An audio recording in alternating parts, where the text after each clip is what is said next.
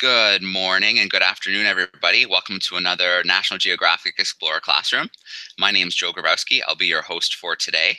I'm very excited for this morning's hangout. We are back in South Africa. We're joining paleoanthropologist Lee Berger and his expert team in the home stretch of their 3-week expedition to the Rising Star Cave System in South Africa.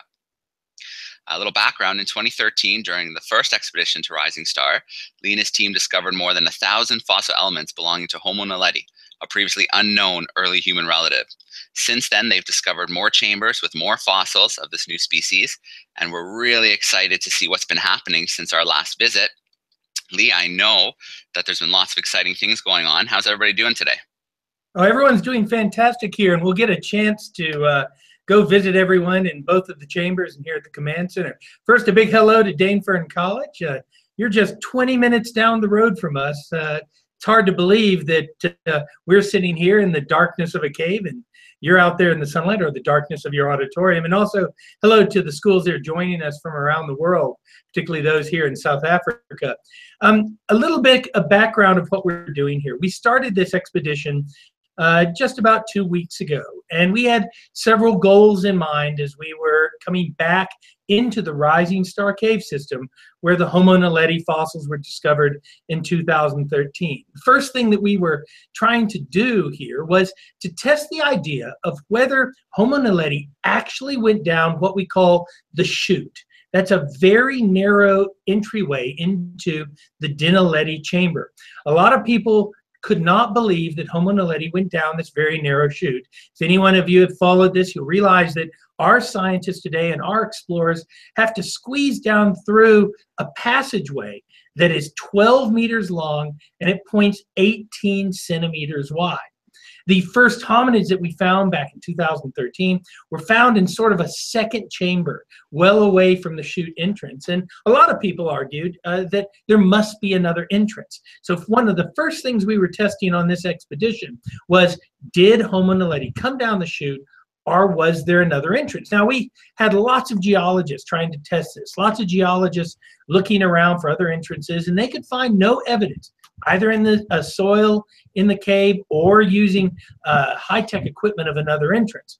Well, I can tell you that the first thing that we've tested here is certainly true. We've actually found parts of the skeletons of Homo naledi at the base of the chute in what we would call a debris cone. That's really a pile of rubble and dirt right down at the base of the chute, which gives strong evidence that Homo naledi actually did enter from that direction. Now, we don't know whether the chute was quite as restrictive as it is today, but we do know it was very, very restrictive because we don't really find the other the remains of other animals associated with Homo naledi in the antechamber and the chamber where we discovered most of the fossils. So that was big news for us.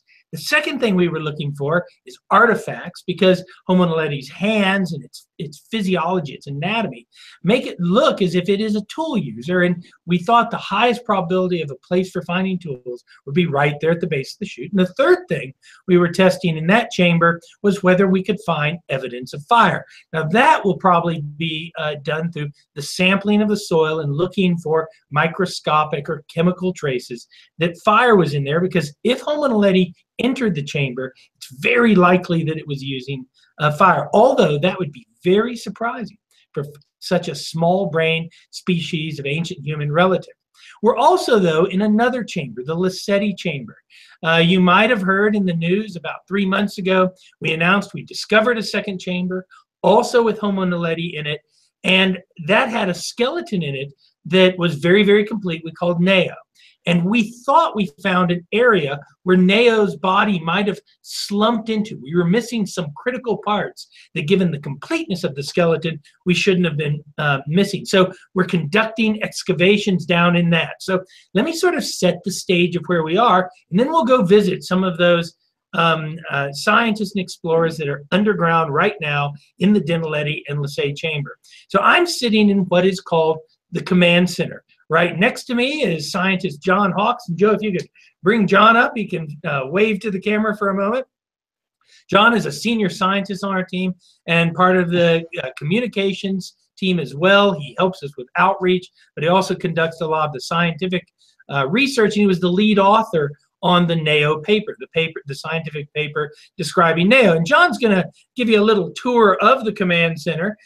You can see from this area, we have lots of screens, monitors, telephones that allow us to actually communicate with these various chambers that are very distant from us. There you can see the screens in front of us, and he's going to zoom in on the sort of security cameras that we have that are all viewing in infrared, where we watch the action live going on underground. If he raises the camera up, Steve Tucker, one of the discoverers, will wave to you. Steve is in the safety caver position. He sits waiting to handle any emergencies that might occur. Let's say someone is injured or someone needs something in these caves. He races off to the cave to deliver or assist in coming out of there. So what I want to emphasize, this is a very dangerous environment. The humidity is very high. They're very deep underground. It's very, very difficult. And these are all highly trained and highly skilled people.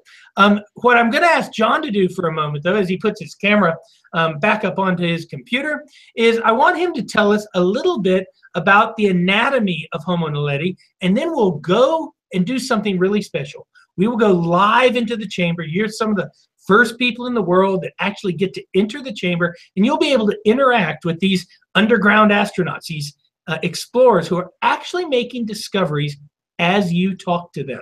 So John, I'm going to turn it over to you. All right, thanks, Lee. Homo naledi is really a very interesting human relative. We know that the species lived between 236 and 335,000 years ago here in the Rising Star Cave system, but because naledi is so different from us in many ways, we think that it's, as a species, must have originated much, much earlier. If you imagine what your body looks like as a human, Homo naledi is different from you, from me, from everybody living now in lots of ways. It did stand upright like people today do, and its feet were very much like yours and mine, and its legs were long, and it seems to have been really well made for walking and doing so over long distances potentially. So those are really human-like aspects of naledi. But naledi's brain was only about a third the size of a modern human's brain. It had a very small brain size, and its skull has very many primitive features. Those are features that are like species that lived up to 2 million years ago, species like Homo erectus and Homo habilis. So when we found those bones, we said, wow, this looks like a very primitive kind of species. It has other aspects that are a mixture of human-like and more primitive characteristics. Its hands, the wrist bones are configured very much like human hands today, and its fingertips are very broad, and they look like they would have been very well made for using and making stone tools. But its fingers are very curved, and its shoulders are canted upwards like this in a way that looks like it was really good at reaching overhead. We think that those features combined tell us that Homo naledi was a really good climber. And we don't know if it was climbing in trees or in caves or on rocks, but it was definitely doing some different kinds of behaviors than humans do today.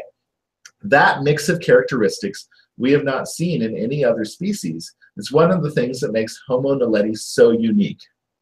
So thanks for that overview, John.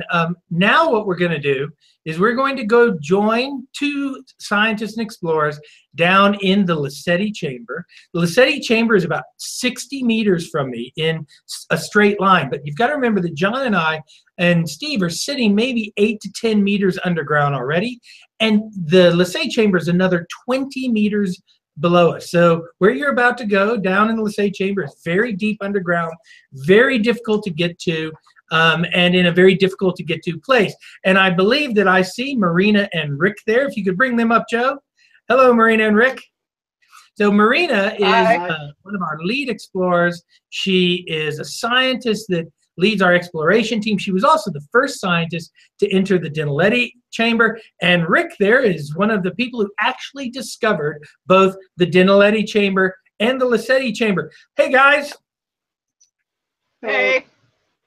So can you guys tell us a little bit first about what you're doing down in the Lesedi chamber, and also, have you made any discoveries? Your big test was, of course, can we find more bits of Neo? That's right. Thanks, Lee.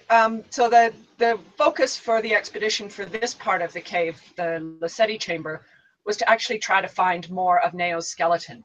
And behind me here, you see a ladder that goes up into a very tight tunnel. It's quite difficult to excavate in. But in that tunnel, there is a pile of dirt and sediments. And we think that maybe some of Neo's, the rest of Neo's body might be in among those sediments. We've been working for the past couple of weeks to try and see if we can find anything. And we haven't really found a tremendous amount so far. But then today I've just found a piece of bone. I don't even know what it is yet because I've only just started excavating it out.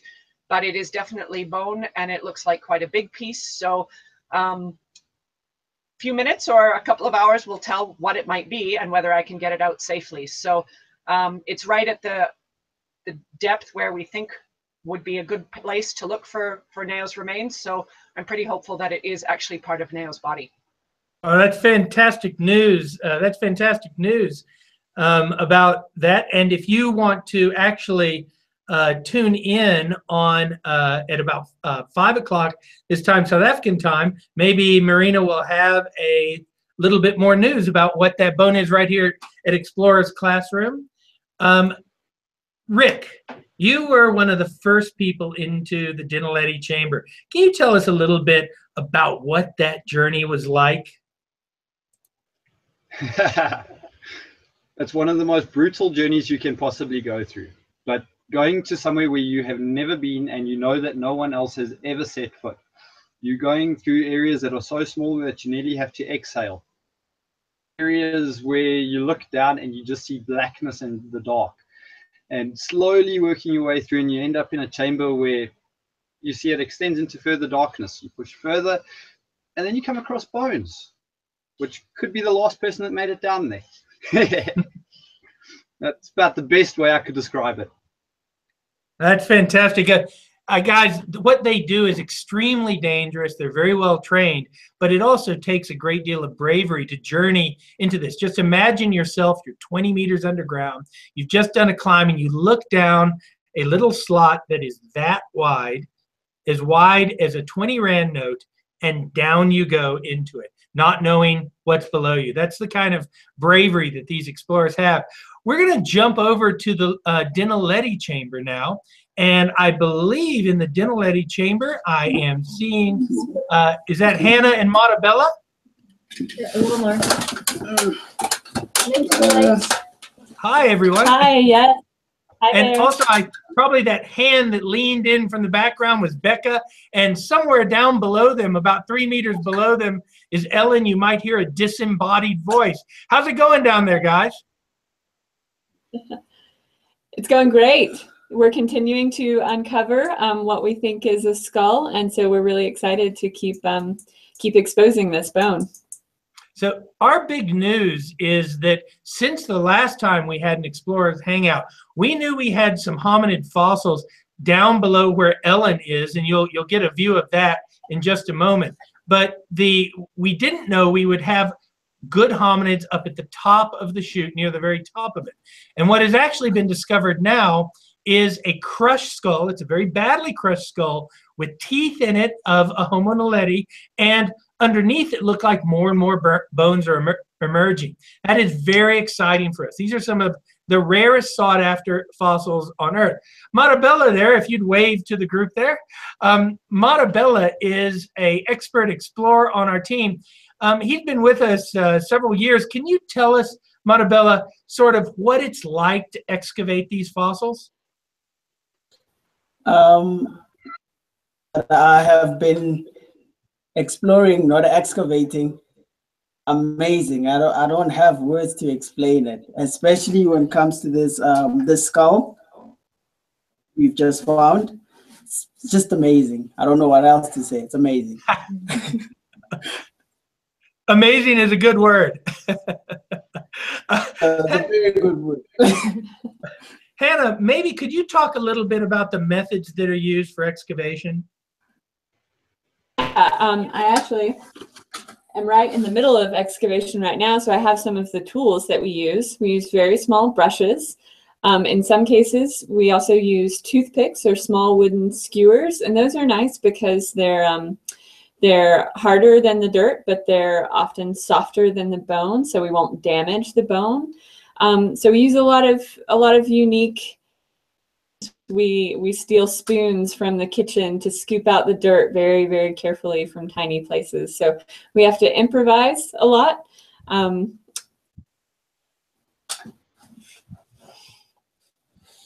Spoon here. Yeah. Yeah, the spoon here. There's a little bit of time lag on our internet feed from there. Remember that it's quite amazing, students, that we're actually getting feed from these underground environments where we've actually set up wireless internet. So they can also, you can tweet any of these explorers or any of these scientists, or go on Facebook and follow them. They're often messaging live from there. Becca, are you behind the camera there? I am, yes. Would you, Becca is also one of the underground astronauts. She's actually playing camera person right now. Could you describe what it's like to work in the naledi chamber? The naledi chamber where we're working right now, it's very steep. We're on a steep slope. Lee mentioned that Ellen is about 3 meters below us, but in a horizontal line, she's still only about 3 meters away from us. So it's very steep right here and a little precarious. You can see that are seated on a ladder that's horizontal across an area that we're trying very hard not to step on. We're going to actually ask Joe environment to put that scene on. We're going to ask Joe to put that scene on so the students can see. You keep talking. Okay, so you can see that Hannah and Matabella are sitting on a ladder, and that ladder is spanning between two pieces of rock that are quite sturdy, and it keeps us off the area that we're excavating so that we don't damage any of the fossils that would be underfoot if we were standing there. Down here it's quite warm, and it's very, very humid. All of our paper and everything down here just feels damp at the end of the day. It's a pretty exciting place to excavate. Every time you look up with your headlamp on, you shine your light onto some really neat stalactites and other cave formations, and office down here working. That little, where John is now zooming in on, you can see Ellen excavating away in this little tiny area. Wave to the students, Ellen. They can see you from up here. So I think it's a great time to maybe open this up to questions. This is a spectacular opportunity, students of Dane Fern, to actually speak to National Geographic explorers and scientists that are actually in a cave underground making these historic discoveries that you'll read about in newspapers in several years from now. But you can kind of say you were there when that was discovered. So if maybe we can open up to questions, Joe, and you take over for a bit, we'll try and answer questions from this side. Absolutely. Thanks so much, Lee and team, for a nice glimpse down into the chambers and filling us in on what it's like to be there and making these amazing discoveries. So as you mentioned, we do have a group joining us from Dane Fern College in Johannesburg, and I believe it's a group of about 100 grade 6 students. Let's see how everyone's doing today. How's everybody? Your microphone's on. Can you hear us now? I can hear you. Okay. All right, I have a feeling there's some questions here. Good afternoon. My name is Paris, and my question for you is, how can we be sure that the skeleton remains in the Lesedi chamber belong to Homo naledi and not some other species? That's a really fantastic question. What we do as scientists is that we use what's called comparative anatomy. Basically, we take all the bones, the remains of the head, the remains of the teeth, the remains of the body, and with Homo naledi, we're very lucky because we have almost every bone in the body represented multiple times, and we compare it to every single fossil of an ancient human relative and even modern humans and relatives like chimpanzees and gorillas to make sure that they're not the same. We look at both individual bones, individual areas of anatomy, as well as the whole package together. One of the neat, and in that we can clearly say that first, Homo naledi is a separate species.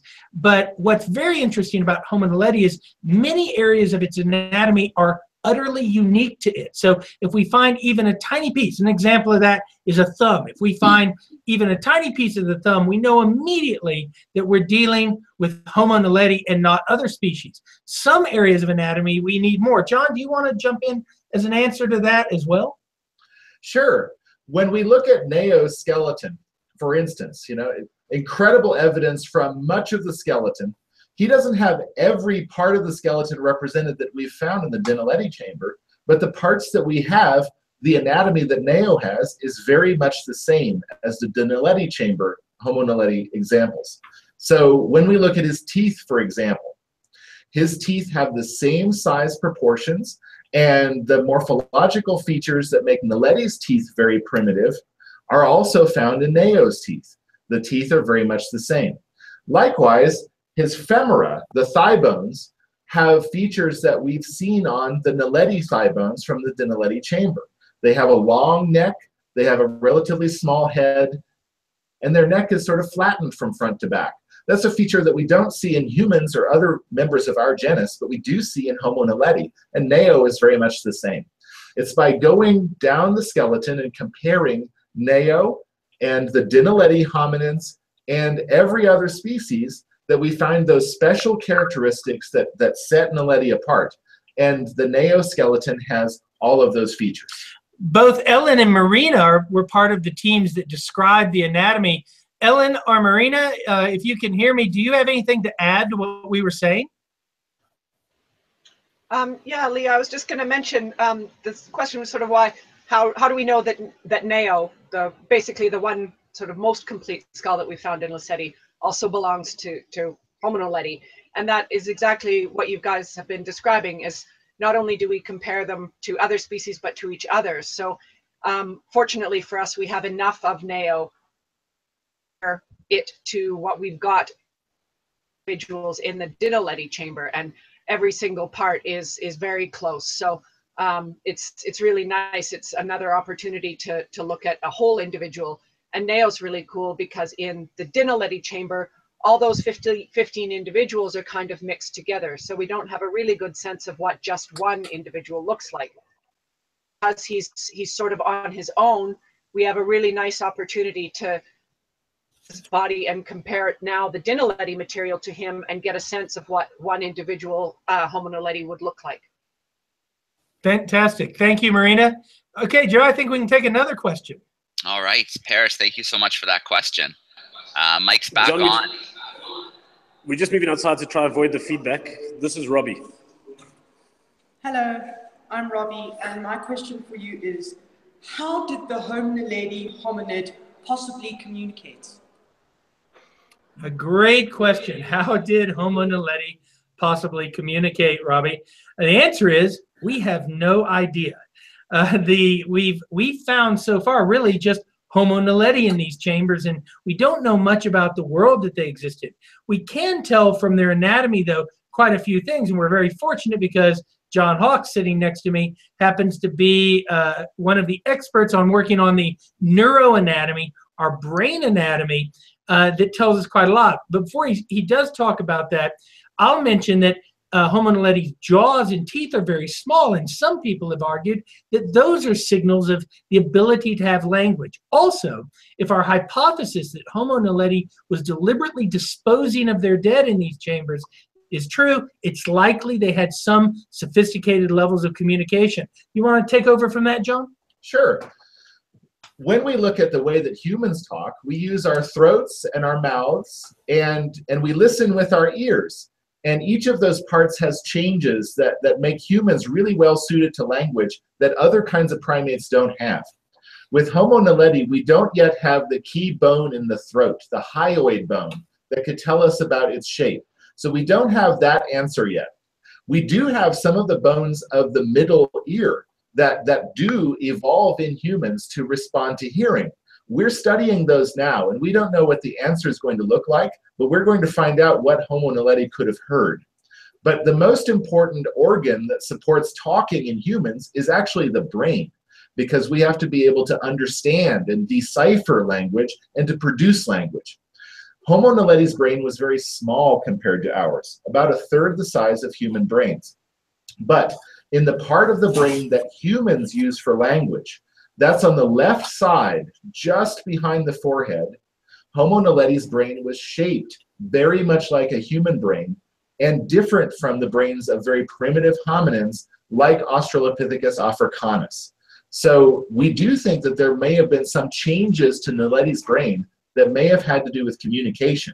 We're going to keep working on these bones to try to find out if they can hear language like we do and if they could speak like we do. Thank you for that, John. And I think we grab another question, Joe, if there's time. All right, Robbie, thanks so much for the question.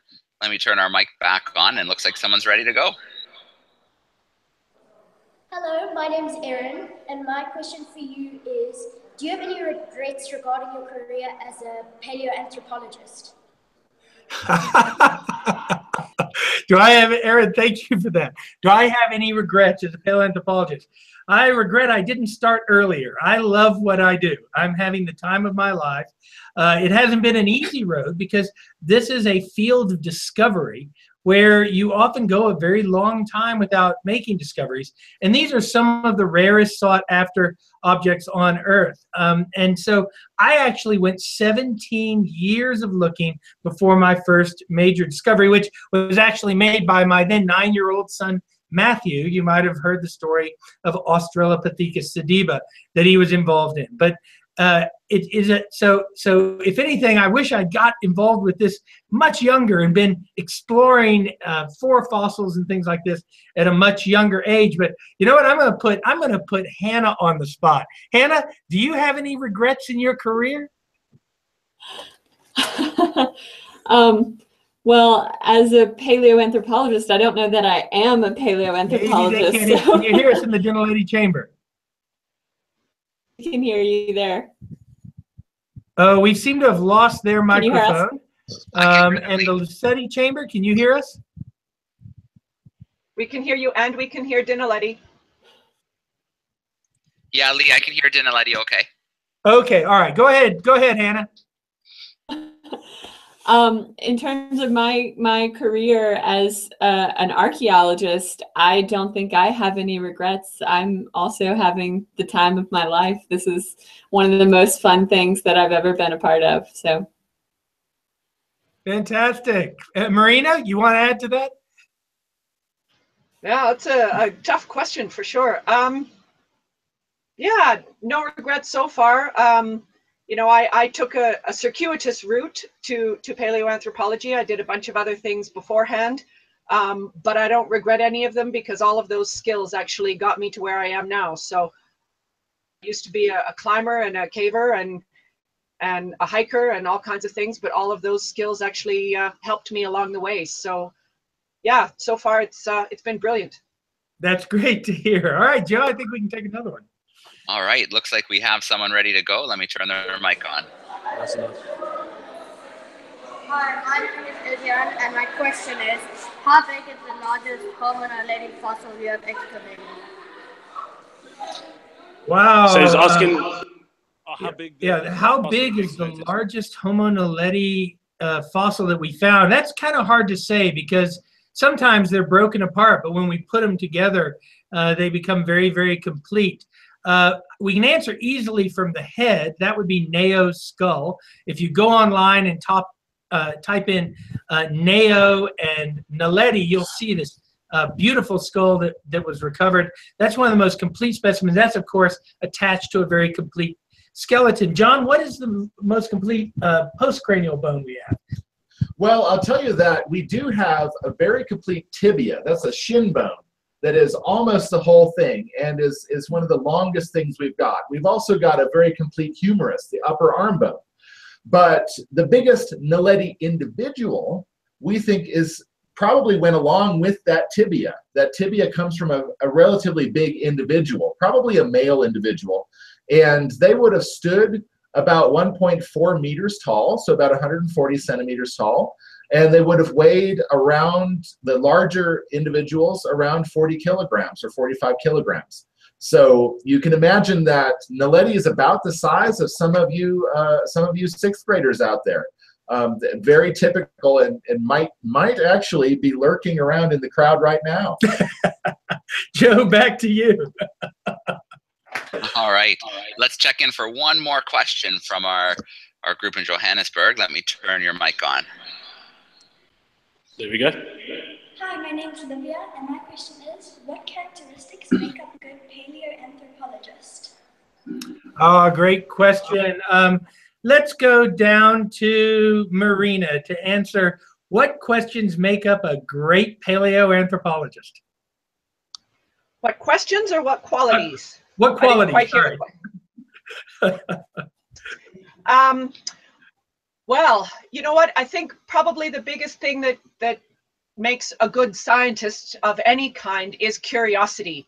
So if you're curious about something and you want to find out about the world and whatever that is, I mean, we study humans and how we got to be the way we are, and that's certainly an interesting question. But for anyone who wants to go into the sciences, I think curiosity is a really important quality. And then I think just the ability to work hard for sure helps. In this particular field, it helps to be a bit crazy, maybe, just because this is not your average lab. But yeah, certainly curiosity and just the willingness to work hard and long hours.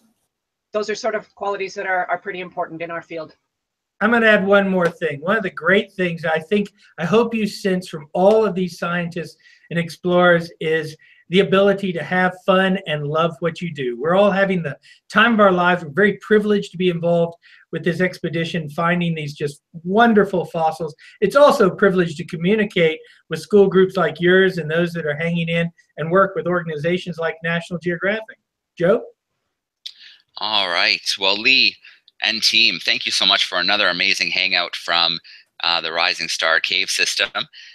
We'll let you guys in a moment get back to some solid science, and we look forward to connecting again in about 4 hours. So we have another hangout scheduled for 11 a.m. Eastern with a group of classrooms from North America, and I believe that'll be about 5 o'clock South African time. So any students who are at home can jump onto YouTube, and you can watch live the next hangout.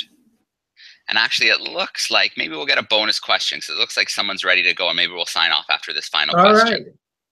I don't want to leave them out there in the hall. So here we go. I would like to say thank you very much for this virtual tour, and we learned so much from this wonderful opportunity. And we wish you many more great discoveries. Well, thank you very much, and I'm sure each of the teams will say thank you from the chambers. Thank you for listening, and thank you for being a great audience and wonderful questions. All right, and it's always fun to sign off with a big goodbye and thank you from the group joining us. So let's hear how loud we can be in Johannesburg. So nice and loud, guys.